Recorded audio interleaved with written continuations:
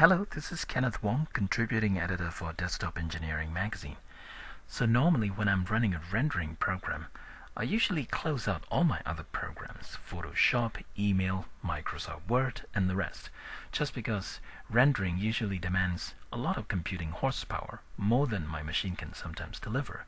So I want my CPU to be dedicated to only that program and nothing else.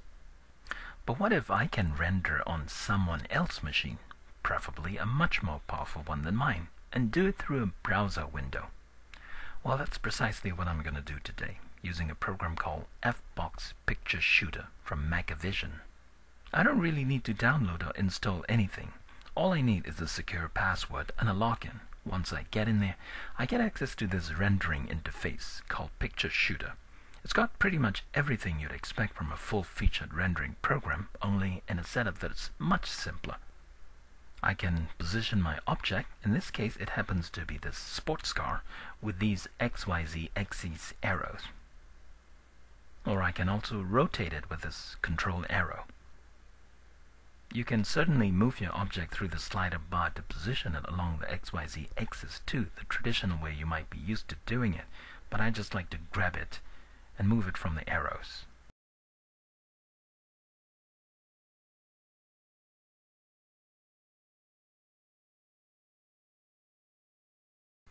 The same applies to the camera positioning too.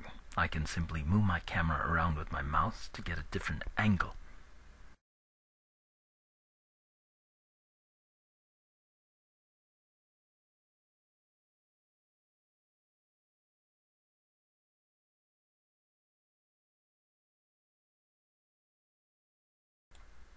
There's a ray trace preview on and off option, so if I'd like my preview window to be ray traced with log graded details and colors, I just turn it on.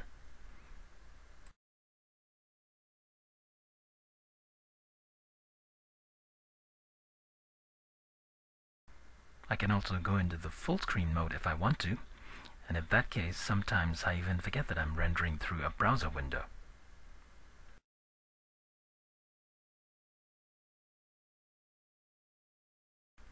There are some scenes and backplates that come with the program, but you can also search for more that you like or load your own into the program. Once the scene is set, you can still move your object around, and updates are very quick, just a few seconds to recalculate. Then the image resolution gets better progressively as you leave it alone.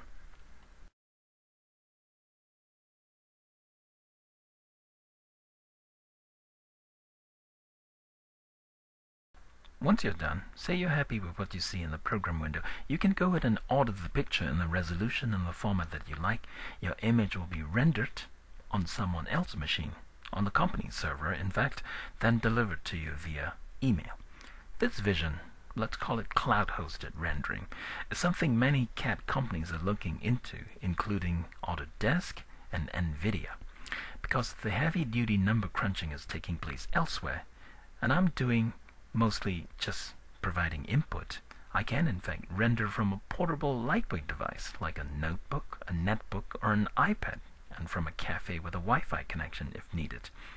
This changes how we think of what we used to do, heavy-duty, computing-intensive applications. Till next time, this is Kenneth Wong for Desktop Engineering magazine, rendering from a cloud near you.